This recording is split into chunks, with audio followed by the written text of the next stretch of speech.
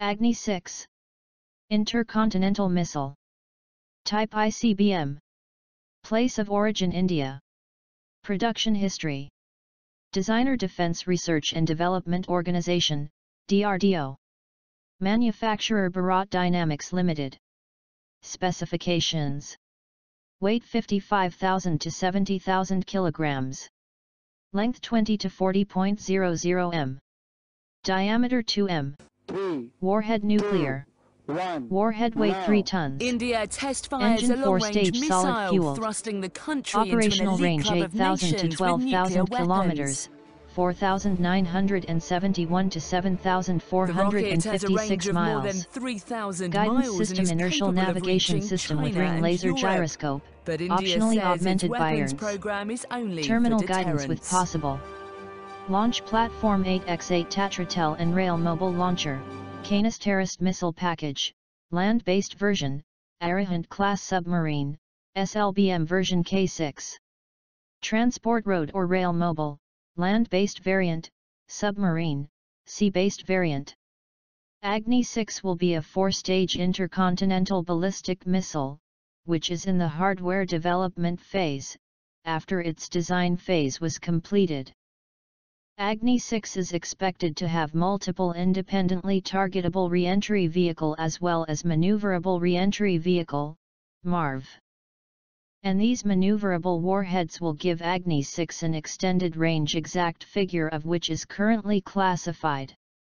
It will be taller than its predecessor AGNI V, and is expected to be flight tested by 2017. The Government of India is yet to approve the project, although DRDO has completed all calculations and started the engineering work.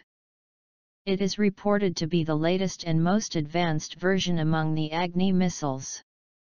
According to sources, AGNI VI missile is likely to carry up to 10 MIRV warheads and will have a strike range of 8,000 km to 12,000 km, though DRDO has refused to confirm the missile's range. A senior DRDO scientist was quoted as saying that the new generation AGNI VI missile will be sleeker, easily transportable, and would be readily deployed. It will have the capability to be launched from submarine and from land-based launchers. Indian Air Chief's allusion to a longer-range ICBM.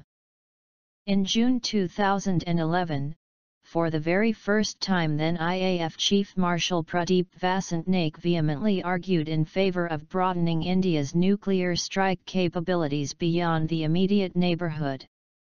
Naik, who was also the head of the Chiefs of Staff Committee, stated that India should pursue an ICBM program to acquire ranges of 10,000 kilometers or even more. Breaking out of the regional context is important as the country's sphere of influence grows. We have no territorial designs on any country, but India needs the capability to match its sphere of influence.